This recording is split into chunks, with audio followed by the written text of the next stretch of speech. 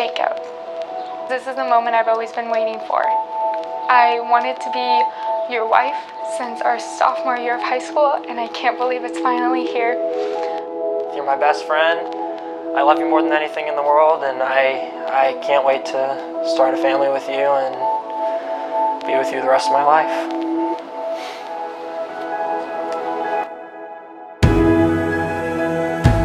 So Jacob and I met when we were 15 years old.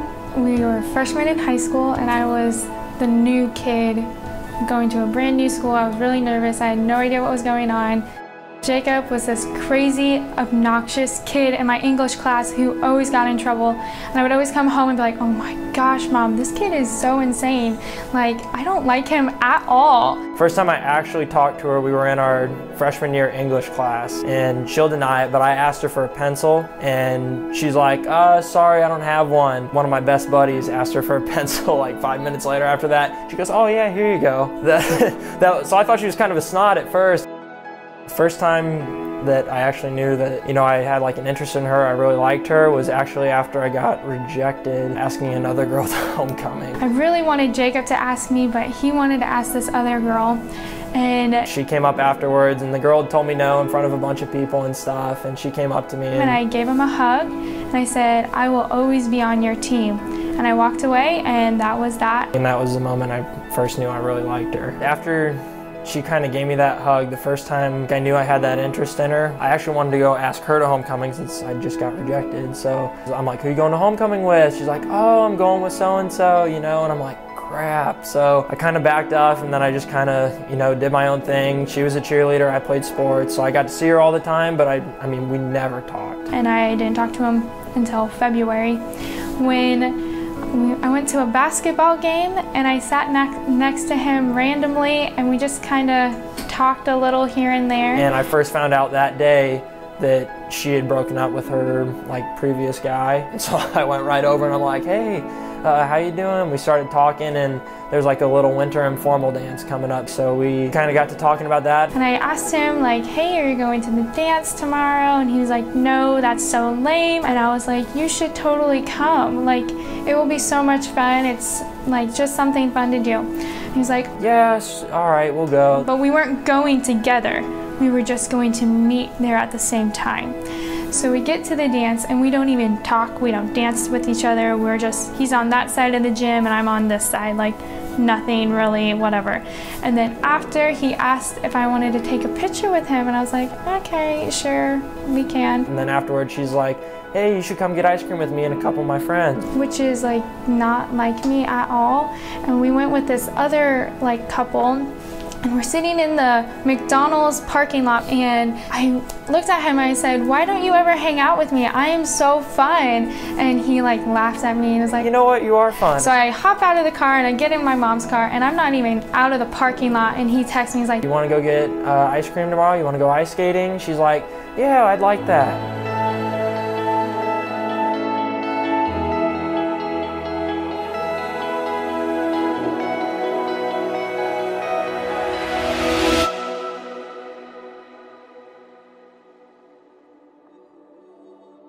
Day of, I go to text her, and my dad's like, no, you play baseball, you can't go ice skating, you're gonna get hurt for the season or whatever. So I'm like, yeah, I gotta bail on that. Can we go to a movie instead? She's like, yeah. And I get to Village Point, we're going to see Safe Haven, and I get there 15 minutes in advance. I'm kind of pacing back and forth in front of the theater.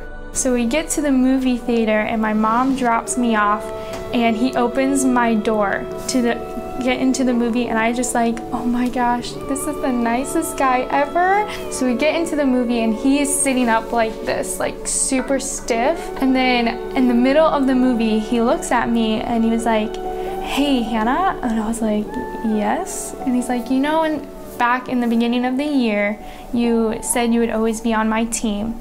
And I was like, yes. And in my mind, I'm thinking, this kid is gonna ask me about this other girl while he's with me. This is so rude. And he's like, would you still be on my team today? And I was like, yeah, I guess. And he's like, would you be my girlfriend? And I was like, oh, okay, yeah, I would love to. And oh my word, he grabbed my hand so hard, and I lost circulation, and I was dying. I was peeling his fingers off of me.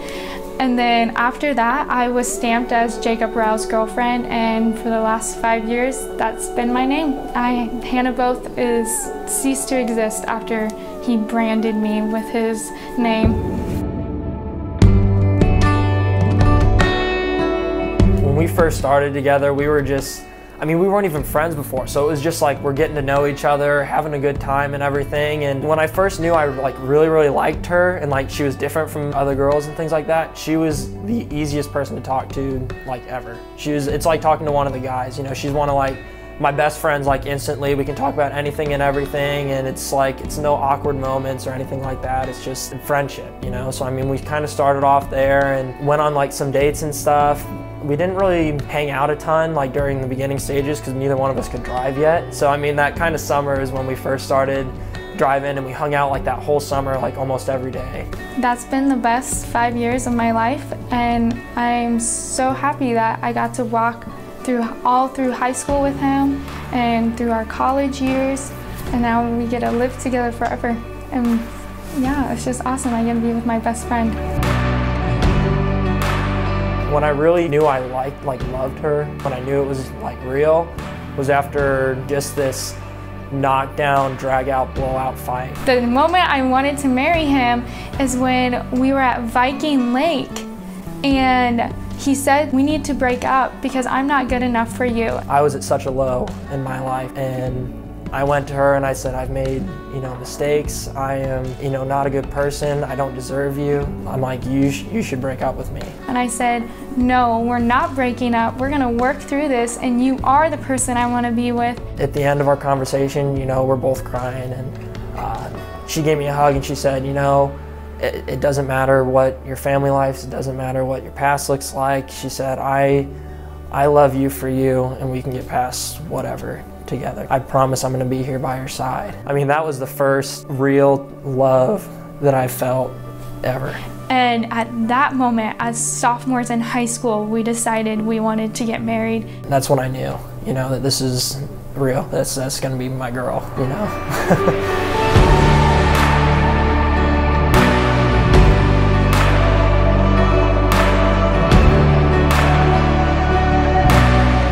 My oldest sister got married to her Jacob, that's when we really started discussing okay, are we gonna do this for real, or are we just gonna kind of just go on with emotions? Leading up to the engagement, I think the one thing that made me really want to go do it was her older sister's wedding. Her and her husband Jacob Overcamp had been together for 6 years or something like that, some crazy amount of time. So we always kind of made fun of the both girls that kind of latch on and then they're good to go for the long haul, But I got to be an usher in their wedding, and that was one of the coolest things I've ever been a part of in my life. It's seeing these two kids who started off at, such a young age. I knew them from the time I was 15. I'm 17, 18 years old at this time. I got to watch them kind of grow and mature, and they kind of paved the way for Hannah and I, and I got to see their example. And something about that day was it struck me in my soul. So I went out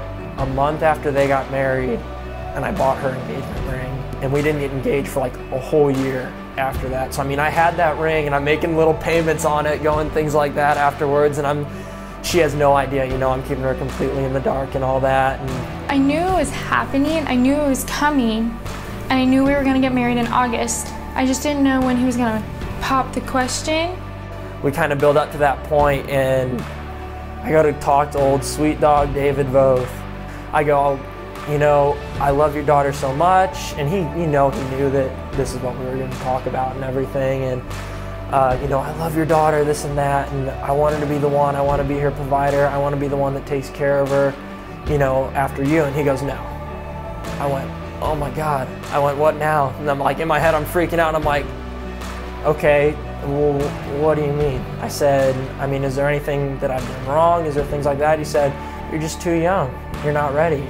What he didn't know was that whole time where I had that ring and Hannah didn't know about it, I'm sitting there and I'm looking up student loans, financial aid, apartments, everything like that, and I'm figuring out schematics of what I'm gonna have to make, what I need to do that. And I showed him that piece of paper and he goes, huh, He goes, I'm kind of surprised. You thought about this a little bit more than I was prepared for. I was prepared to tell you no and meet another time like 6 months from now, but he said, you might be ready to do this. But anyway, like a month later we go straight back to Viking Lake, that place where, you know, I first really knew that, you know, she's the one. It's such a special place for us. So when we went camping at Viking Lake in September, and my mom was like, we're going to do Grace's senior pictures and our family pictures at the same time at the lake. I didn't think anything of it. I got in touch with family out of town and everything, and they were all coming in that weekend. So that whole day of the engagement, the day I'm gonna ask her, I'm like going over my lines in my head. I'm running around, longest day of my life. This whole Saturday, he is so mad at me. Like, I feel like he's so mad at me because he's ignoring me. I taught myself how to do like the little bridge thing, shuffling cards, you know, because I'm tinkering, I'm playing catch, I'm going on bike rides. I didn't talk to her the whole day. She thought I was mad at her. So then we get to the area of where we're gonna take pictures at, and Joanna, our photographer, was like, okay, let's start doing couple photos. So I go like, hey, Jacob, let's go do it. And he kind of like stood back and like wouldn't talk to me, and I was like, okay, you're being rude. Finally it gets to that time, we're like texting back and forth, you gotta come now, we're about to do it. And you know, sunset hits and everything. She's like, okay, Hannah and Jacob, time for your couple pictures, and we go over. And as we're taking pictures, Jacob is telling me that he really loves me and I'm so beautiful, and at this spot that we're standing, this is where we decided we were gonna get married when we were sophomores, and that he can't wait to spend the rest of his life with me. And me being so naive, I'm just like, we're just trying to take a photo, stop talking. I said what I was gonna say and dropped to a knee, and I said, Hannah, both will marry me. I like instantly start crying, I'm like jumping, I'm like, oh my gosh. And then he shows me the ring, and I like rip off my promise ring, I like throw that away, and then I'm like, put that on me. I was like so excited. And then I turn around and his whole family's there and my family's there, and it was like the most perfect proposal ever. It was everything I dreamed of. It was the ring that I wanted, even though I showed him 2 weeks ago the ring that I wanted, and he was like, you're never gonna get that, it's too expensive. And he bought me the exact ring a year prior to our engagement. She has made me into a person that I never even imagined that I could have been, and there's absolutely no way that I would be where I'm at today without her. She is by far the most compassionate person I have ever met. That is the absolute coolest thing about her. I've never met someone whose heart bleeds for other people the way that hers does. She's just an incredible person. I have been blessed by God in having the only person on this planet that could help take my view, point it back to the path that God wants me on. God put Hannah in my life, you know. She's the biggest blessing I'll ever get. My favorite thing about Jacob, his heart, 100%. He has the most loving and gracious heart I've ever met. He has come through a lot in his life that if I went through it, I would have not been able to be as strong as he is. And his compassion for others and his love for me is just incredible. The things that Jacob has done for me, I know for a fact when God created me, as cliche as this sounds, when God created me, he was thinking of Jacob because he is my perfect match. He's so perfect, and I'm the lucky one. I'm definitely the lucky one to have him, and I'm so thankful that he chose me to be his wife.